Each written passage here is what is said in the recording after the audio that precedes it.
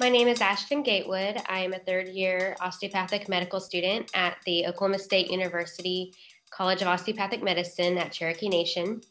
And to introduce myself in Choctaw, which is one of my tribes, I would say Halito Chimichukma Su Huchiftu Ashton Choctaw Sai. Ashton has seen how important cultural competency can be for patients. One day, she was working at the Oklahoma City Indian Clinic. A Muskogee family came in for an appointment they had with a dietitian. We had a patient one time that come in with some marks on the child's arm, and one of the dietitians was concerned, is this child abuse? Like, what do I do? Ashton had never seen scratches like this before, so she called over another nurse who was Muskogee. That nurse explained that the marks were part of a healing ceremony. The family was able to finish their appointment with the dietitian and got advice on how to make sure the scratches didn't get infected.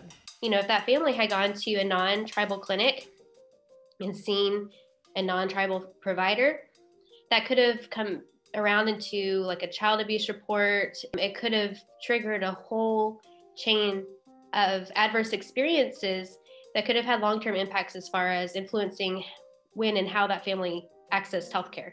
So who cares for you really matters. The problem is, there aren't that many Indigenous doctors. Of the 700,000 physicians in the United States, less than 1% identify as American Indian or Alaska Native. This season of KHN's American Diagnosis podcast is all about Indigenous public health.